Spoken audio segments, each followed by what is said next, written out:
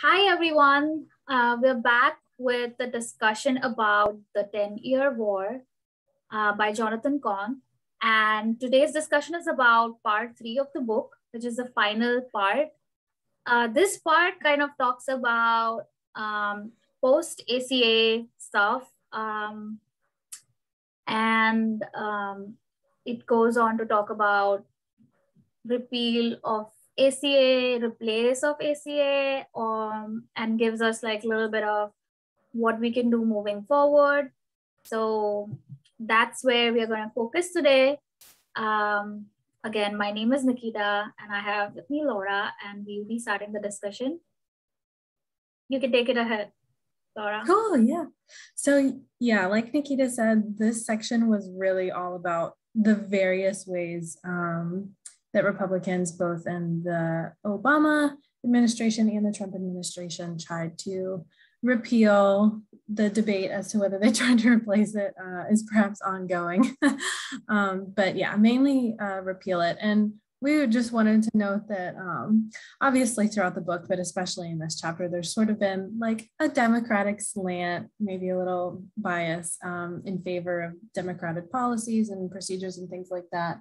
But I don't think that our author, Jonathan, here was trying to be divisive or overly critical in that way. I think he was more just trying to point out the sort of political pitfalls within our legislation making process in America. So just wanted to quickly acknowledge that. But yeah, so the first major attempt was the disagreement whether over the individual mandate was legal or not.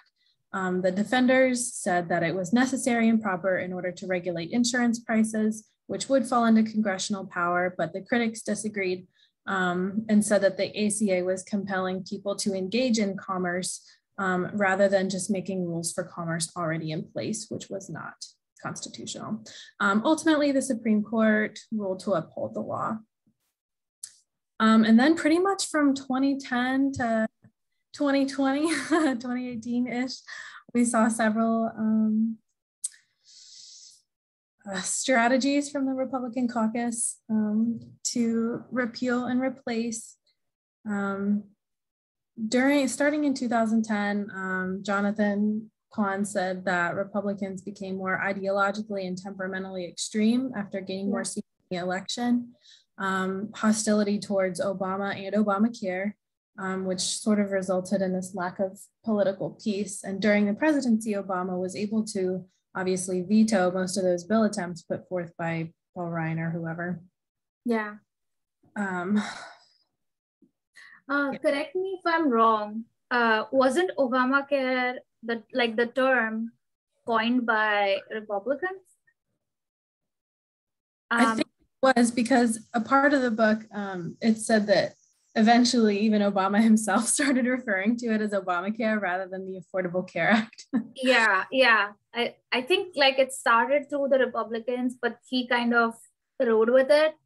Like to place, I feel like that most of the Republican strategies rounded on this fact that had rounded on this rhetoric about like anti-Obama rhetoric rather than the pitfalls of the policy itself, just because it was not solely Obama's effort. Like a lot of people put in a lot of effort in making the bill a law, but I feel somehow Republicans kind of centered that around Obama and carried that kind of negative rhetoric around it through the whole kind of prepping for the repeal and replace of the ACA.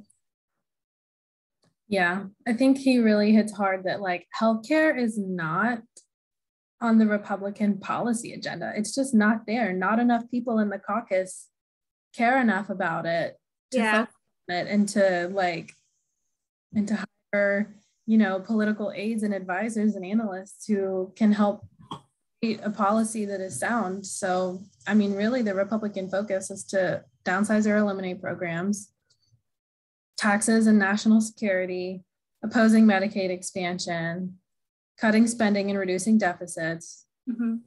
and Yeah, basically and their own party based on Democratic opposition. I mean, I would say that if you're repealing something, right, you have to replace it with something.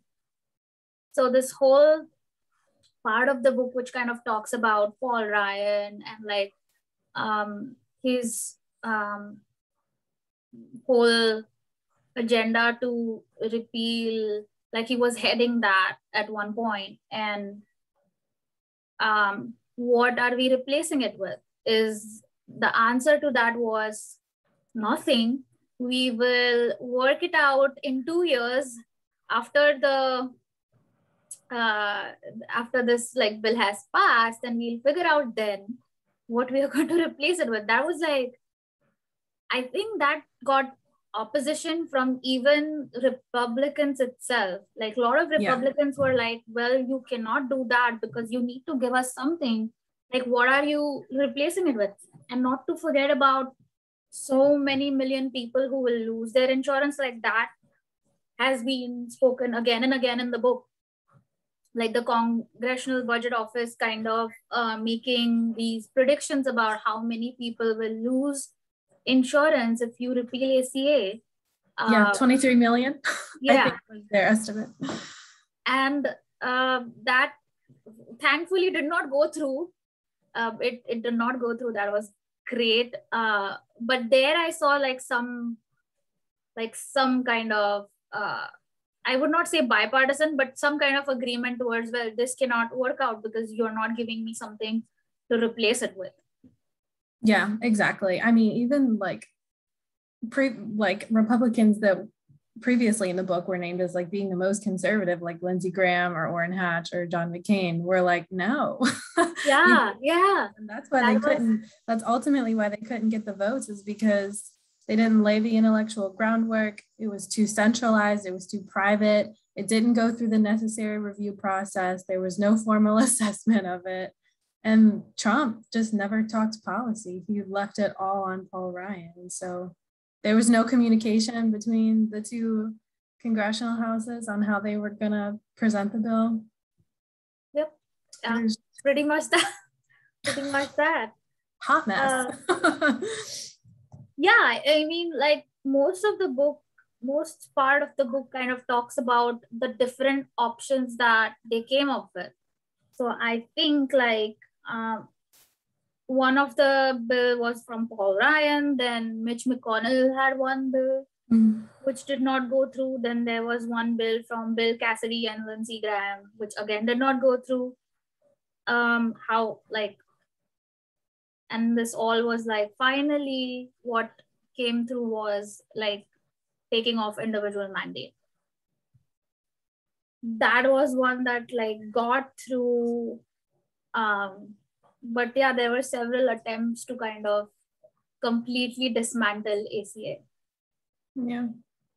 And like this was happening with us like in real time. Like we were like, okay, the news kind of hanging on to it, like what's gonna happen, because like that kind of rushed back to me. Like all of this kind of happened in real time with me because I came to the US in 2015.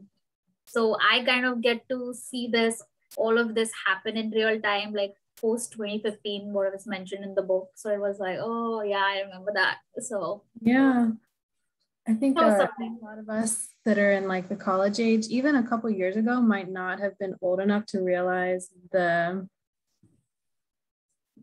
seriousness of the potential repeal. Because I mean, at the time I was still like, on my parents' insurance and my undergrad, that type of thing. So, but reading back now, I'm like, oh my God, like these people were probably terrified of losing their insurance. So it's kind of crazy that this is just a few years ago.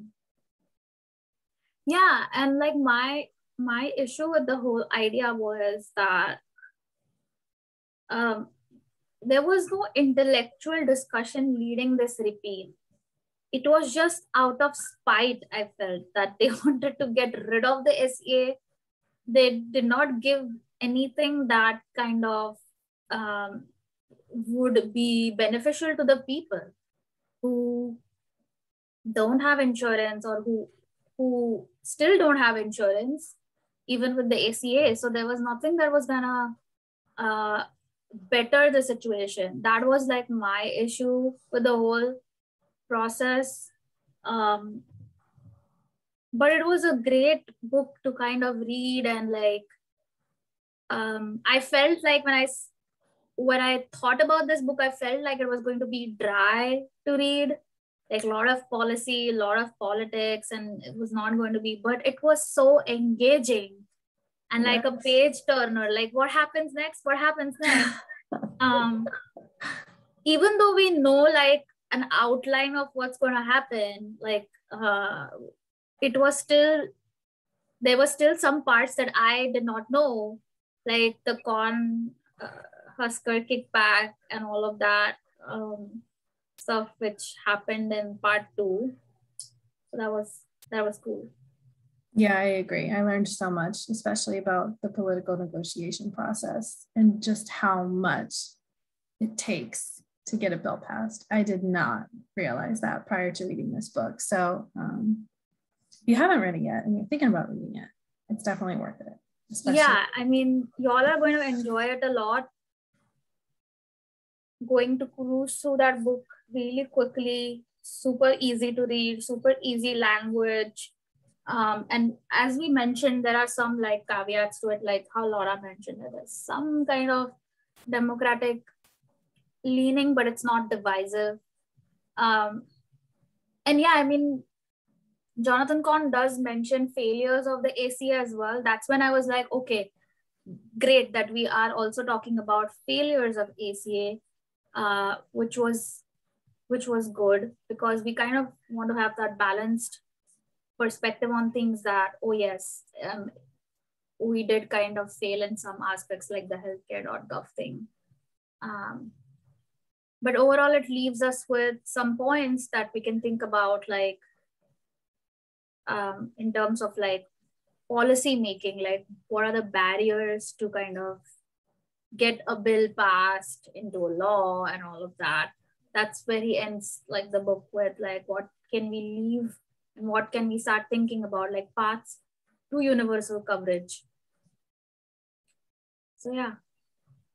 Yeah, I agree. Even though the ACA, like you pointed out, is highly flawed, highly imperfect, like it saved millions of people from losing their insurance and probably thousands of lives as well, and definitely laid the groundwork moving forward to move hopefully toward universal healthcare and not in the opposite direction. All right, I think we can close the discussion right now. We really hope that you still, even after we have finished the discussions, you pick this book up and read it. And we'll be posting on Goodreads today. So I hope everyone engages in that discussion. And thank you for being with us for all of these discussions and reading the book. Bye.